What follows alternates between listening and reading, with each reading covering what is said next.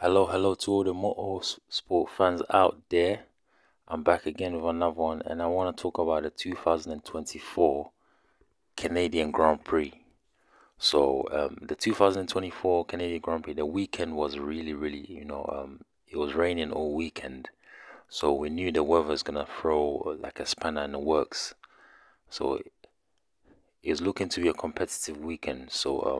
After qualifying, George Russell put it on pole position with Max Verstappen lining up next to him on the front row. Then you got the two McLarens, then yeah, Alonso, Hamilton. So now the race was wet, yeah, so most of the drivers started on inters, and just like two drivers started on wets, but the rest of them started on inters. The two Haases of Magnussen and Hulkenberg started on wets. So Russell, he got off very well. He took the lead, and him taking the lead, he kept the lead for a while, for a little while, until the track started to dry up slowly. So with the track drying up slowly, the teams had to make a decision. So on lap 8, Kevin Magnussen came in first. He switched from wet tires to intermediates. So Haas F1, they realized that the wet tires was the wrong option. They were hoping for more rain. So on lap 20, the McLarens start gaining pace. The McLaren of Lando Norris overtook Max Verstappen into the final chicane to take second position. So Lando was gaining pace, on lap 20. I don't know why the McLaren switched on so great, in the when the track was getting a little bit drier.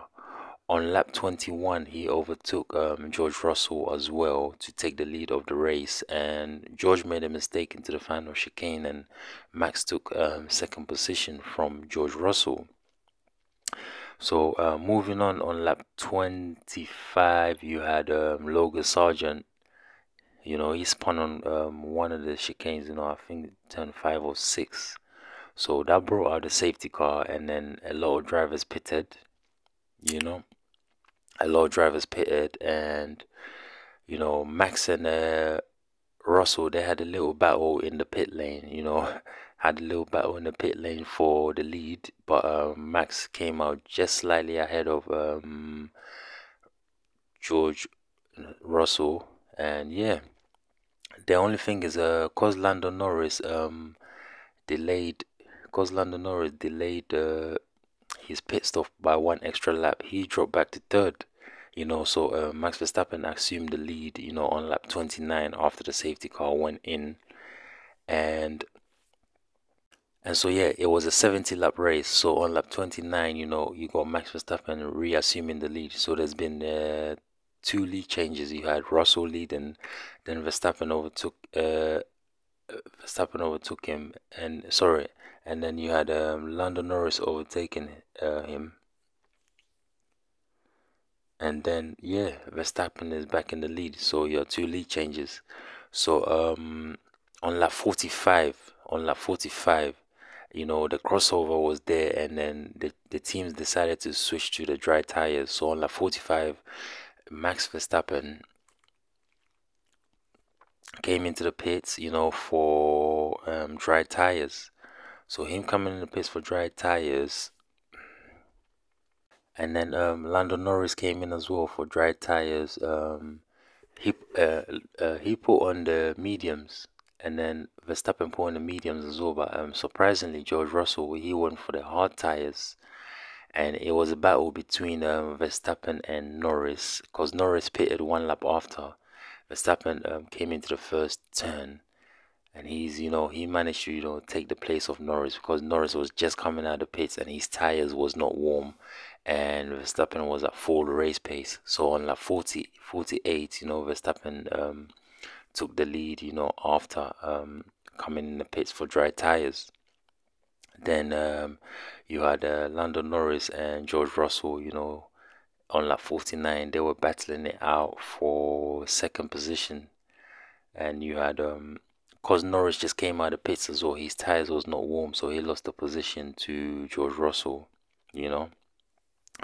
but he managed to retake the position 2 laps later on lap 51. So with like 19 laps to go, you had Verstappen, Norris, and Russell. So Russell made a little couple of mistakes here and there, you know.